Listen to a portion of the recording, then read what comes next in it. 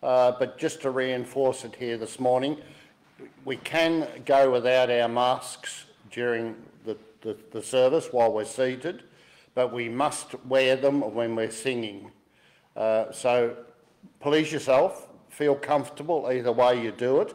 You can have them off, but remember we must have them on when we sing. It's going to work out well because as the procession comes in, we're going to have a hymn, so that's the time to have it on, take it off during the service, and when we're doing the dismissal, we're doing our next hymn, so back on again, please. Thank you. Thanks, Bill.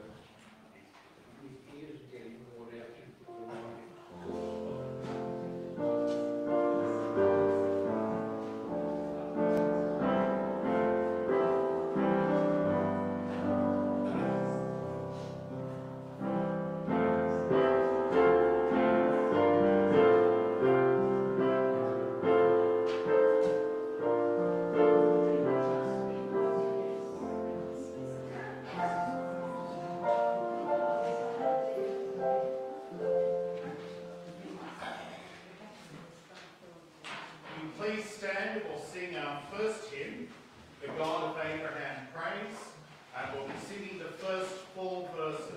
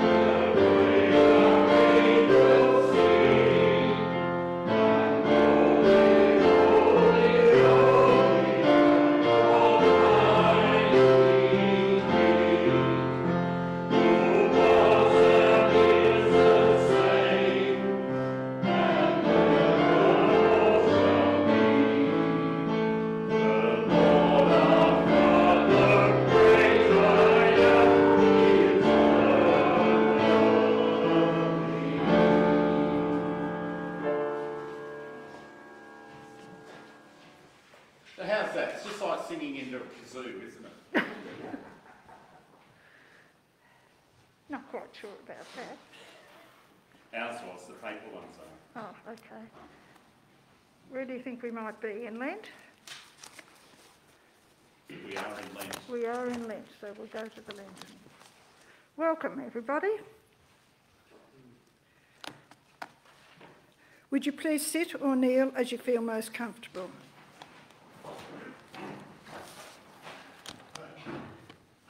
Almighty God, to whom all hearts are open, all desires known, and from whom no secrets are hidden, cleanse the thoughts of our hearts by the inspiration of your Holy Spirit, that we may perfectly love you and worthily magnify your holy name, through Christ our Lord.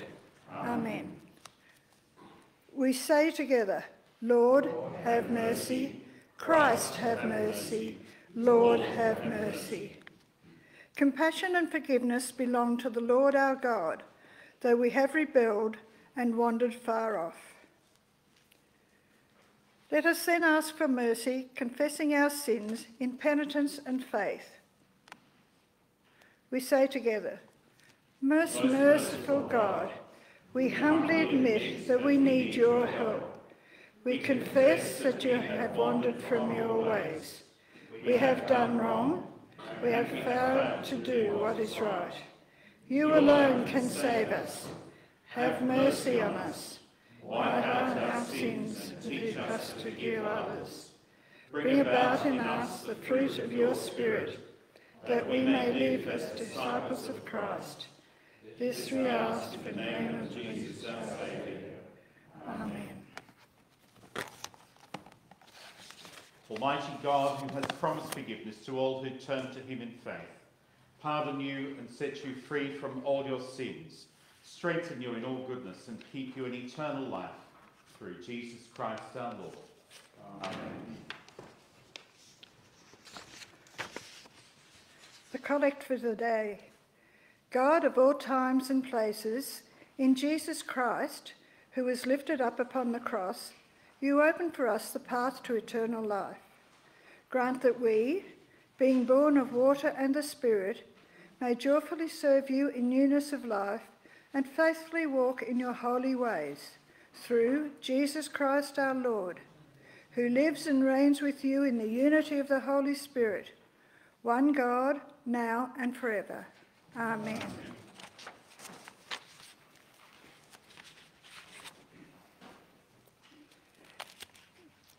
Would you please be seated for readings from the Bible?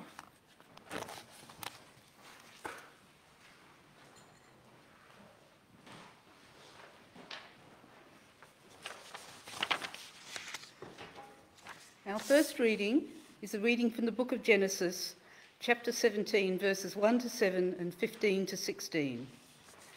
When Abram was 99 years old, the Lord appeared to Abram and said to him, I am the God Almighty, walk before me and be blameless, and I will make my covenant between me and you, and will make you exceedingly numerous. Then Abram fell on his face, and God said to him, As for me, this is my covenant with you. You shall be the ancestor of a multitude of nations. No longer shall your name be Abram, but your name shall be Abraham. For I have made you the ancestor of a multitude of nations. I will make you exceedingly fruitful, and I will make nations of you, and kings shall come from you. I will establish my covenant between me and you and your offspring after you throughout their generations, for an everlasting covenant, to be God to you and to your offspring after you. God said to Abraham, As for Sarai your wife, you shall not call her Sarai, but Sarah shall be her name. I will bless her, and moreover I will give you a son by her. I will bless her, and she will give rise to nations. Kings of people shall come from her. Hear the word of the Lord. Our Psalm 22, verses 24 to 32, we'll say it by alternate verses. O praise the Lord, all that you fear him. Hold him in honour, O seed of Jacob, and let the seed of Israel stand in awe of him. For he has not despised nor abhorred the poor man with his misery, nor did he hide his face from From you springs my praise in the great congregation. I shall pay my vows in the sight of all that fear you. The meek shall eat of sacrifice and satisfy. Those who seek the Lord shall praise him. May their hearts rejoice forever. Let all the ends of the earth remember and turn to the Lord, and let all the families of the nations worship before him. For the kingdom is the Lord's, and he shall be ruler over the nations. How can those who sleep in the earth do him homage, or those that descend to the dust bow down before him? That he has saved my life for himself, and my posterity shall serve him. This shall be told of my Lord to a future generation, and his righteousness declared to a people yet unborn, that he has done it. Our second reading is a reading from the letter to the Romans, chapter 4, verses 13 to 25. The promise that he would inherit the world did not come to Abraham or to his descendants through the law, but through the righteousness of faith. If it is the adherents of the law who are to be the heirs, faith is null and the promise is void. For the law brings wrath, but where there is no law, neither is there violation. For this reason, it depends on faith in order that the promise may rest on grace and be guaranteed to all his descendants, not only to the adherents of the law, but also to those who share the faith of Abraham. For he is the father of all of us, as it is written, I have made you the father of many nations. In the presence of the God in whom he believed, who gives life to the dead and calls into existence the things that do not exist. Hoping against hope, he believed that he would become the father of many nations, according to what was said, so numerous shall your descendants be. He did not weaken in faith when he considered his own body, which was already as good as dead, for he was about 100 years old, or when he considered the barrenness of Sarah's womb, nor distrust made him waver concerning the promise of God. But he grew strong in his faith, and he gave glory to God, being fully convinced that God was able to do what he had promised. Therefore his faith was reckoned to him as righteousness. Now the words, it was reckoned to him, were written not for his sake alone, but for ours also. It will be reckoned to us who believe in him, who raised Jesus our Lord from the dead, who was handed over to death for our trespasses, and was raised for our justification. Hear the word of the Lord. Thanks be to God.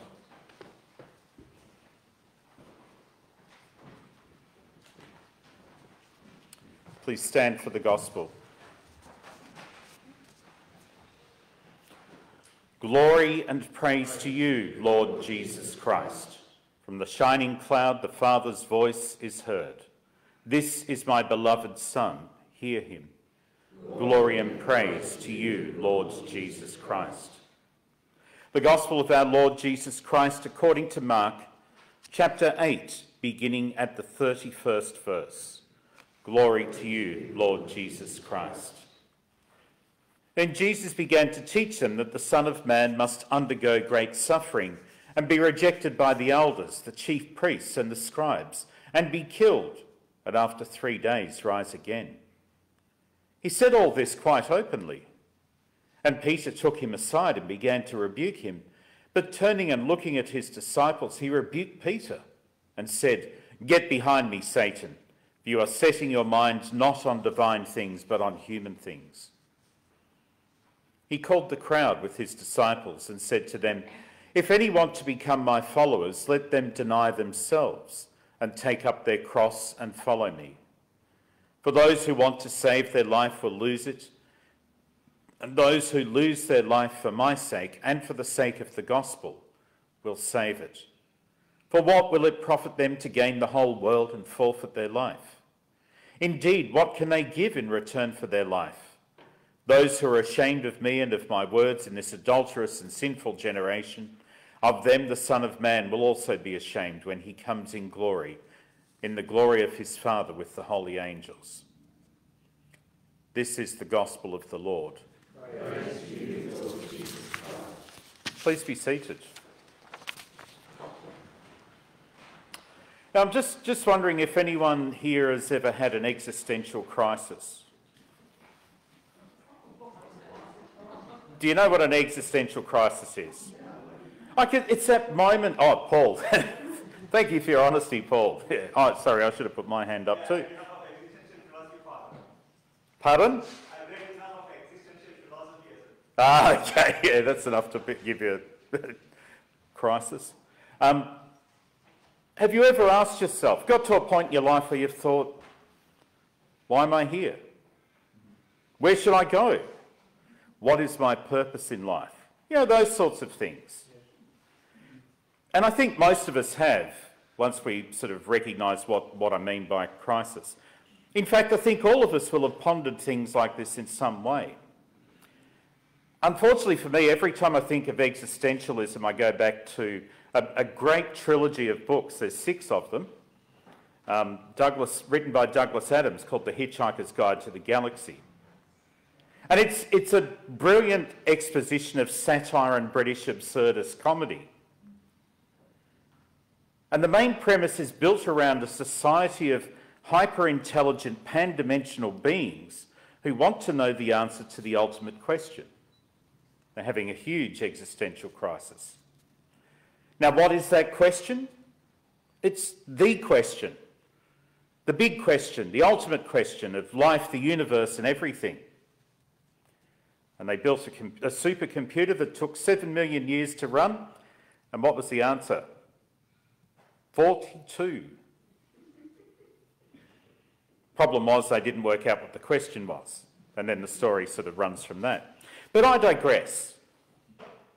We all have our moments of existential angst, existential questioning, or perhaps even an existential crisis.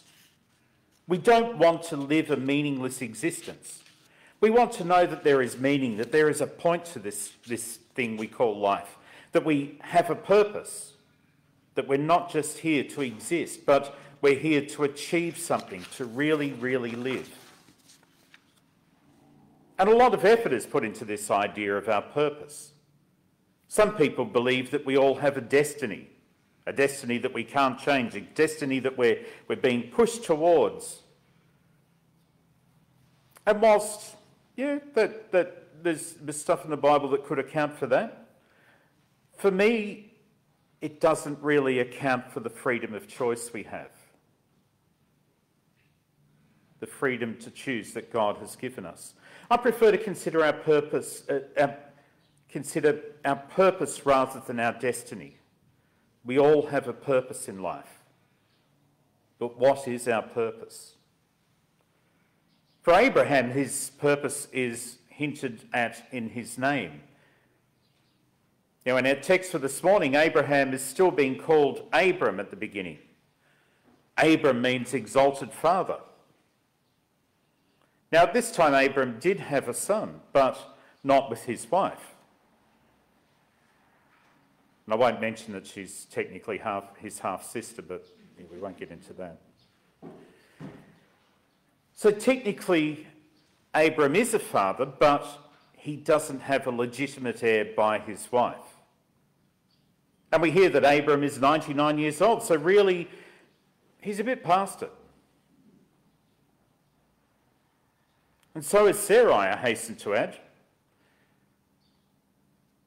And then God ups the stakes and changes Abram's name to Abraham, which means father of many or father of a multitude, and tells him that, yes, you're going to be the father of a multitude of nations.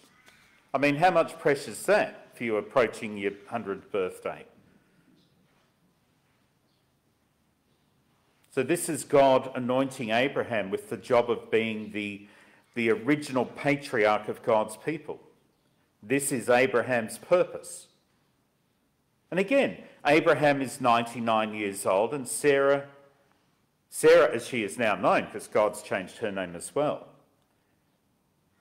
she's 90. Now, normally this wouldn't work. And Abraham and Sarah both know it. And in the following passage, both Abraham and Sarah laugh when they're told this news from God. They laugh at the absurdity of it, the ridiculousness of it.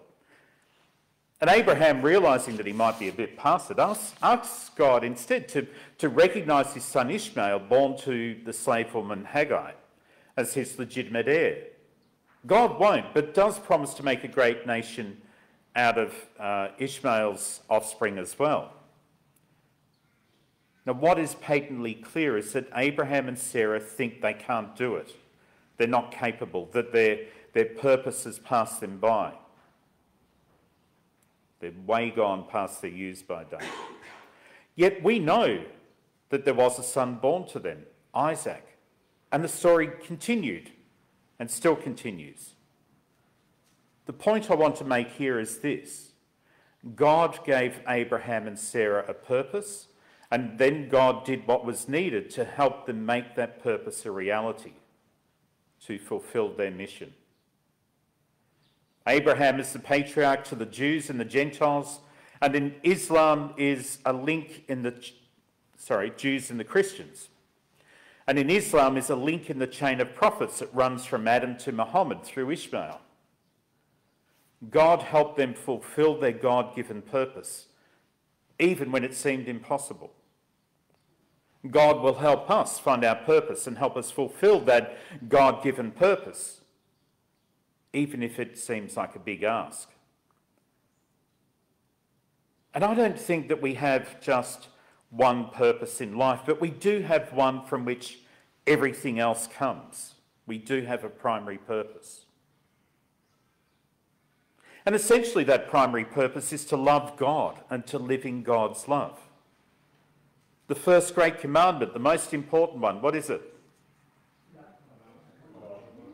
Love God. Yes, love God. Simple enough. What flows on from it is what gets a bit trickier. In the reading from Paul's letter to the Romans, Paul is addressing a conflict in the very early Roman church between Jewish Christians and Gentile Christians about where their righteousness, their basis for their relationship with God, comes from. Now, as you know, in the Jewish culture, the emphasis is on obeying the law. And that is how you express your love for God and stay in relationship with God. Paul is saying that it is not in the slavish adherence to the law that good relationship with God is found, but rather in faith. Faith in God is the basis of the relationship, and our love for God is to have faith in God and to trust in God. And from that love of God, our actions are motivated. From this love that we have, the great commandment, comes the second great commandment. It flows on naturally. To love our neighbours as ourselves, to value others as much as we value ourselves, and to treat them the way we would want to be treated. And I talked about valuing ourselves last week. Is everyone doing a better job of valuing themselves this week? I hope so. I hope there'll be a test at the end. So then moving to the gospel, we have a clash between the purpose that Jesus knows he has and the purpose that people like Peter thought that Jesus should have. Because as you know, the long-awaited Messiah was supposed to be this mighty warrior king whose purpose would be to make Israel the biggest and best and toughest nation in the region, if not the whole world. In the previous passage, Peter had rightly answered Jesus when Jesus had asked him, "Well, who do you say I am?" Peter answered, "The Messiah, the Son of God." And following on from this, though, Peter is very shocked to learn something quite different about the nature of Jesus' messiahship. And Jesus then uses this as an opportunity to explain the true nature of following him, that to love God and follow Jesus is to radically change our priorities. We learn that following Jesus, loving God, involves being ready to make an account of our faith, to stand by our faith. It involves letting go of our instinct for self-preservation and accepting that the way of Jesus is the way of the cross. that it might not mean an easy or glorious existence. But there is always that promise that there is a bigger picture, there is something greater going on. And this is further explanation of our purpose as Christians, to love God and live for the kingdom, without the expectation of reward or favour here in this life, but in the full knowledge that there is a much bigger picture in which every single person can play a part. All we need to do to be part of it is to have faith and love God, fulfilling our primary purpose. God has made it possible for all people to fulfil their purpose by changing the covenant from one based on a slavish and single-minded observance of Levitical law into a covenant based on repentance and forgiveness and grace, based on the two great commandments. So whilst it may be tough for us in our lives as Christians sometimes, that we know that being a Christian doesn't mean everything gets easy, we know that anything we think we may lose in the process of being selfless is far outweighed by the fact that in giving up our lives, we gain our lives. In devoting ourselves to the kingdom of God and not putting all of our effort into our own self-preservation, we learn how to be free to really live. So accept your purpose. I was nearly going to say accept your porpoise, but that would just be silly. Love God. Live a life that is really worthwhile, a life that is really worth living. And even though 42 might be a good answer to the ultimate question, the fact is that you won't find a better answer to the ultimate question than God. The Lord be with you.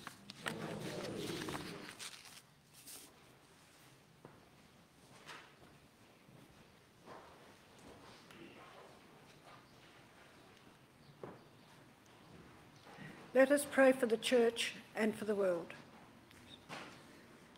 Oh, hang on. No. No, we're up to the creed. Delete all reference. The creed.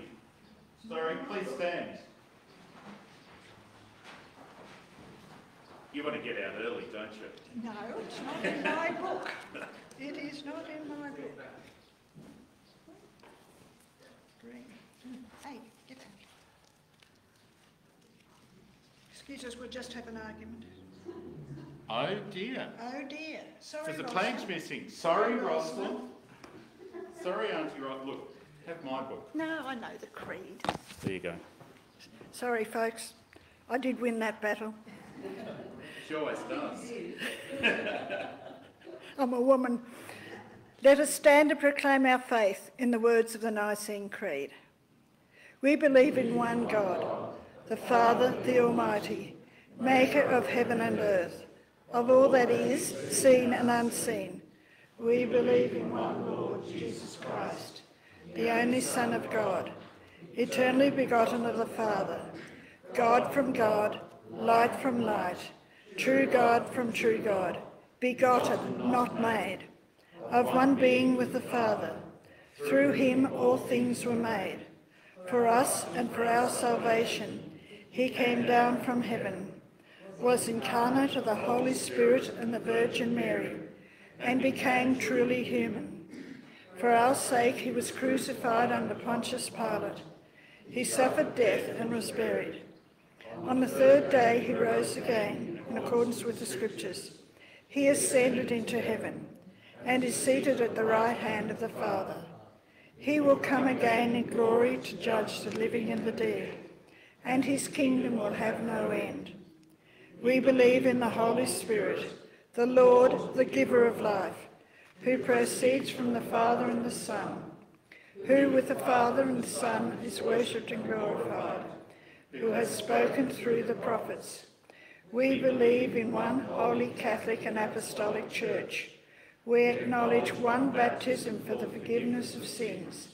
We look for the resurrection of the dead and the life of the world to come. Amen. Let us now pray for the world and for the church.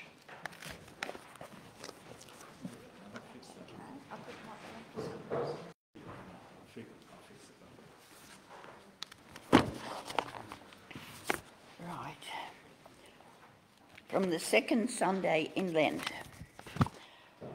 God of promise and hope, we bring to you our prayers, believing that with you all things are possible. Hear the prayers we offer. In accordance with 1 Timothy 2, 1-4, which says that first of all petitions, prayers, intercessions, and thanksgivings be made for all people, for kings, and all those in authority, we give you thanks for the overt Christianity of our constitutional monarch, Elizabeth II. We thank you for her leadership. We praise you for the public COVID-19 vaccination of Her Majesty and Prince Philip. We thank you for the video of hope, wherein Her Majesty gave reassurance to us about the vaccination. We pray for Prince Philip as he is in his second week of hospitalisation in King Edward VII Hospital. God of hope, in your mercy, hear us. You promised to make Abraham the father of many nations, and your promise came to birth. We praise you that in Jesus Christ you fulfilled the promise made to the fathers. You have not despised or disdained the suffering of the afflicted. You have not hidden your face, but listened to the cry for help. As Christ dwells within us, we promise to fulfill your word in helping the suffering and afflicted. God of hope, in your mercy, you promised a Messiah to bring salvation to your people. And through the obedience of Mary, your promise came to birth. We praise you for your Holy Catholic Church, which through the centuries has proclaimed your gospel. We praise you for the leaders of churches, theologians and teachers, for those who have taken the gospel to distant or dangerous places, who have persisted despite apathy, ridicule, and persecution, constantly striving for unity and trust between Christians of different traditions, leading to understanding and respect between Muslims, Jews, and Christians. God of hope, in your mercy, you promised to send a comforter to your people, and in the coming of the Holy Spirit, your promise was fulfilled. Through the Spirit dwelling within us, you relieve, comfort, and heal your suffering people. Through the light of your glory, we feed the poor, heal the sick, raise the dead. Open your eyes, open our eyes to your glorious light. God of hope, in your mercy, you promised that from death would come new life, and in the resurrection of your Son, your promise was fulfilled. We thank you for your faithful servants of every age. We give you thanks for all who have received and believed you, for those whom we love who have gone to your heavenly presence. We praise you for the faith of Abraham, the trust of Sarah, the obedience of Mary, and the lives of all your saints. We thank you that you have filled us with your grace, that through Christ in us, your promises are fulfilled. Open our eyes further to the wonders of your love. As Abraham hoped against hope and believing became the father of many nations, so do we believe and gain our justification. God of hope and promise, in your mercy.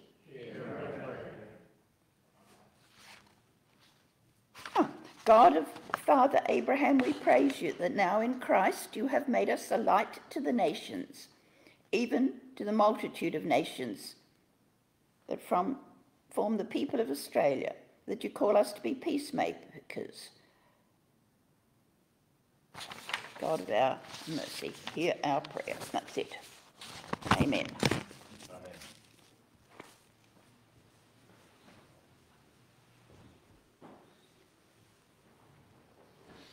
Now we stand for our non-viral greeting of peace.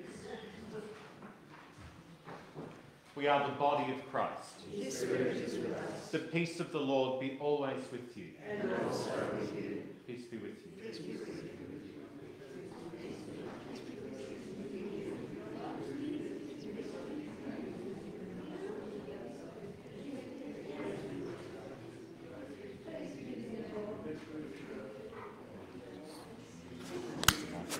Do you think out of the collection?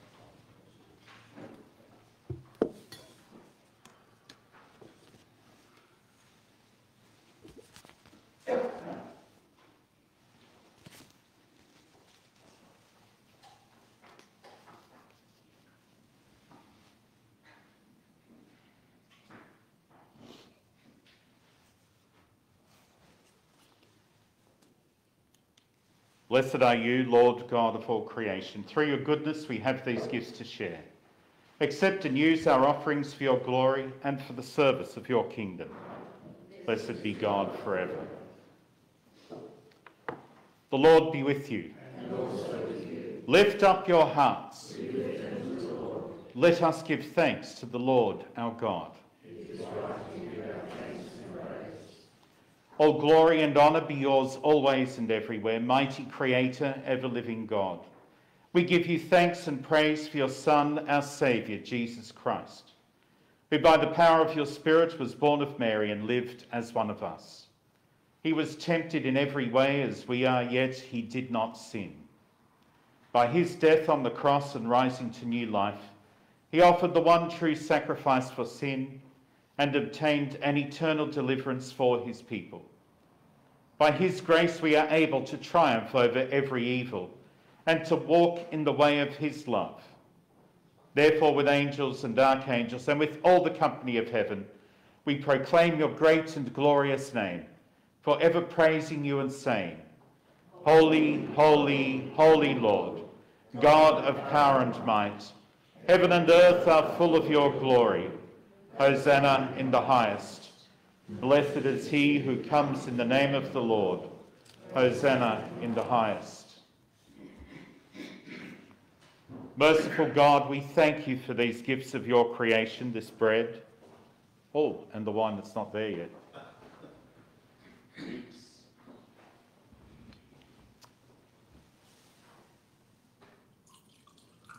And this wine.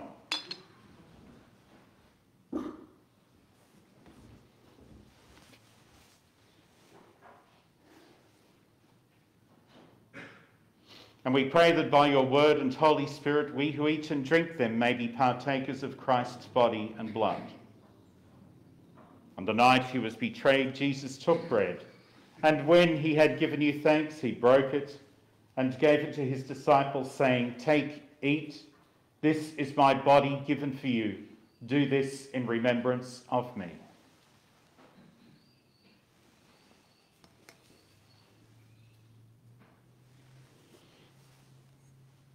After supper, he took the cup, and again giving you thanks, he gave it to his disciples, saying, Drink from this, all of you.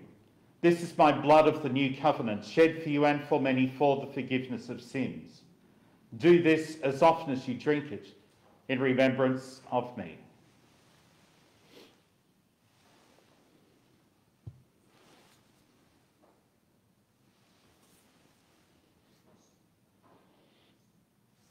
Let us proclaim the mystery of faith. Christ has died, Christ is risen, Christ will come again. Therefore we do as our Saviour has commanded, proclaiming his offering of his mighty resurrection and glorious ascension. And looking for his coming again, we celebrate with this bread and this cup his one perfect and sufficient sacrifice for the sins of the whole world. Renew us by your Holy Spirit, unite us in the body of your Son, and bring us with all your people into the joy of your eternal kingdom.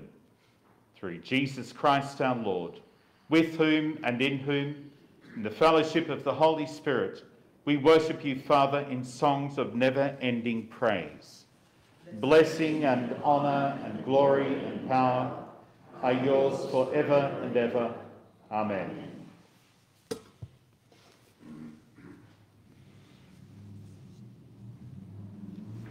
As our Saviour Christ has taught us, we are confident to pray.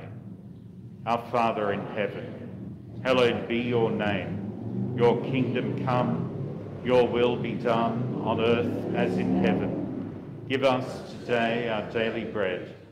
Forgive us our sins as we forgive those who sin against us.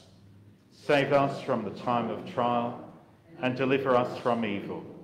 For the kingdom, the power and the glory are yours, now and forever. Amen.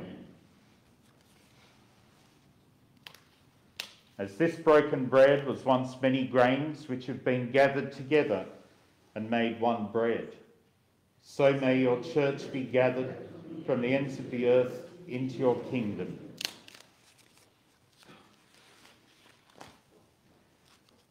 Lamb of God, you take away the sin of the world, have mercy on us. Lamb of God, you take away the sin of the world, have mercy on us. Lamb of God, you take away the sin of the world, grant us your peace. The gifts of God for the people of God. Come, let us take this holy sacrament of the body and blood of Christ in remembrance that he died for us, and feed on him in our hearts by faith with thanksgiving.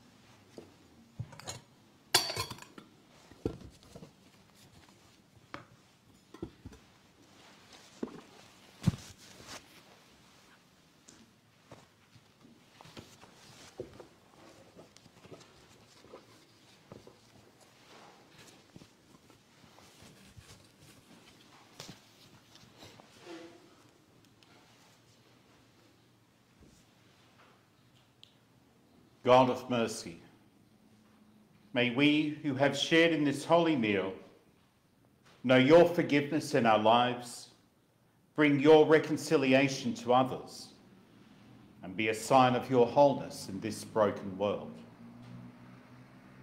Father, we offer ourselves to you as a living sacrifice through Jesus Christ our Lord. Send us out in the power of your Spirit to live and work to your praise and glory. The peace of God, which passes all understanding, keep your hearts and minds in the knowledge and love of God and of his Son, Jesus Christ our Lord. And the blessing of God Almighty, the Father, the Son, and the Holy Spirit be upon you and remain with you always. Amen.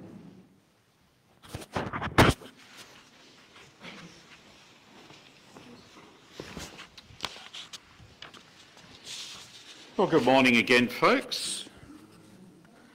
Just have to carry my microphone around for the streaming. So we are being streamed in case you'd let down your guard and said something rude or anything. It'll get picked up. So our notices for this morning. The Lenten studies have begun, but it's not too late to join. Just let me know. I think I've got a bit out of it so far. It's been some really interesting discussions. It's been good. So there is a notice there about the Reconnect Care in the Community team, our pastoral care team. So please let me know if you'd like to be involved. We have a meeting on the 2nd of March at, here, but BYO lunch from Vietnamese Wat Cafe to the foyer at 12 noon. Okay. And there's a notice there about footprints too. That's the more physical material support. Ladies Guild meeting on Wednesday at 1 p.m. Easter raffle tickets are available for $1, which will be drawn Sunday the 28th of March. Make an Easter basket activity, Wednesday the 24th of March. They're not doing the Easter bonnets again. I won the last one. I made a helmet look like an Easter egg. Easter flowers. Of course, there are no flowers during Lent, but we are taking a collection to enable a huge spread on Easter Day. There's a notice there that the services, of course, are still being streamed. I think those other notices, people, you can all read. Just on the, do any of you know that we're starting a Boys Brigade? Forgotten what it's called now. But Boys Brigade youth movement is coming to St Thomas's Church. We have a parents' info evening on this Tuesday, the 2nd of March at 7 p.m. here in the church. There's some details here, so if anyone would like a copy of it, pass on to grandkids, kids, random people in the street, whatever, put on Facebook. Just let me know and I'll get the information for you there, a little flyer. So don't think it's in there, no. Is there anything I missed? Oh, Louisa. Oh, yeah. Well, there is conjecture about that. Apparently they got his birth certificate wrong. It's today.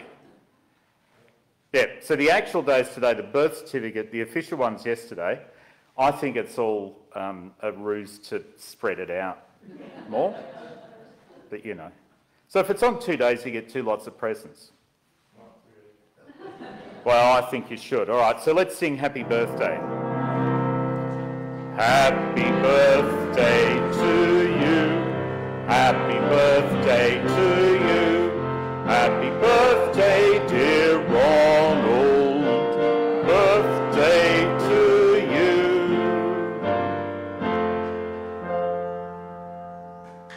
There.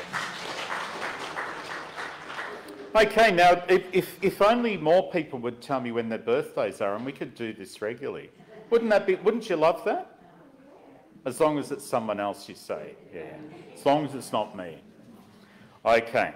Look, I think that's all the notices then. So, let's sing our final hymn, which I don't have my hymn sheet. What's the other one? Take up your cross, of course. Yes, take up your cross. And it's on the sheet. Please stand.